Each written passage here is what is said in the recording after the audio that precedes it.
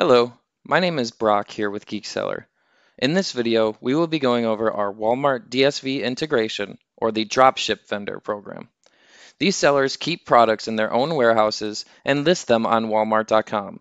When a customer places the order, the seller ships it to the buyer with a Walmart packing slip. Walmart can also request that a seller ship it to one of Walmart's retail locations when a buyer chooses the Pickup in Store option. A big difference here between the DSV and regular marketplace sellers is that Walmart covers the cost of shipping for DSV, so there are no shipping expenses for dropship vendors. There are some benefits of being a DSV seller. First, we have the Sold by Walmart badge. As a Walmart DSV seller, your products are listed as Sold by Walmart, which helps your product's credibility. Next, we have free shipping. All of your products will be eligible for free shipping, and even better, Walmart covers all shipping charges. Lastly, the Ship to Store benefit. Your products are eligible for Ship to Store, which is a popular option where buyers can pick up their products from their local Walmart. Now let's go over some product management. Sellers are able to add and edit single listings via our user-friendly interface, or in bulk via CSV or XLS import.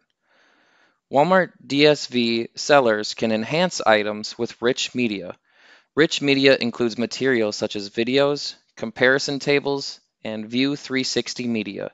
If you need help creating professional rich media content for your Walmart products, GeekSeller offers professional design services to help you create rich media content.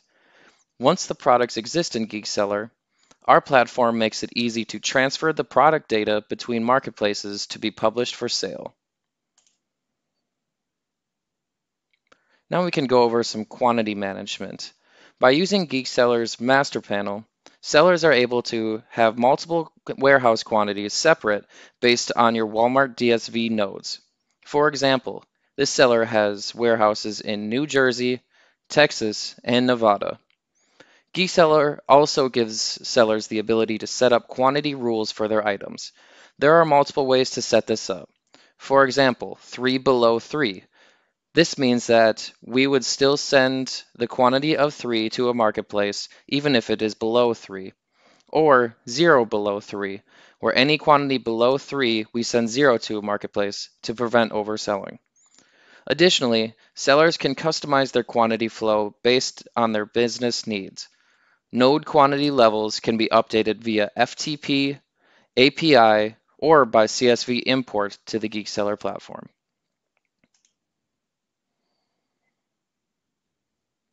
Now, orders management.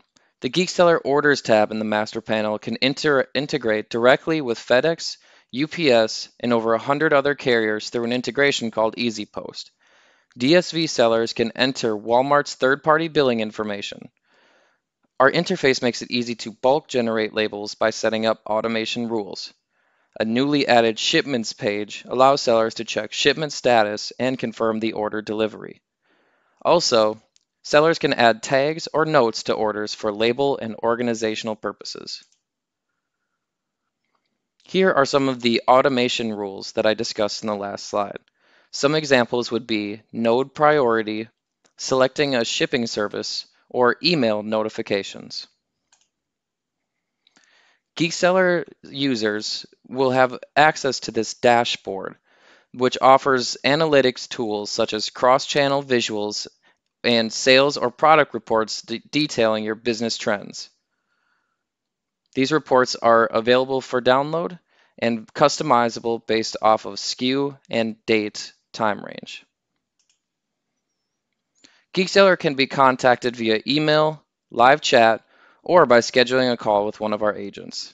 Our live chat is open Monday through Friday, 9 a.m. to 5 p.m. Central Standard Time.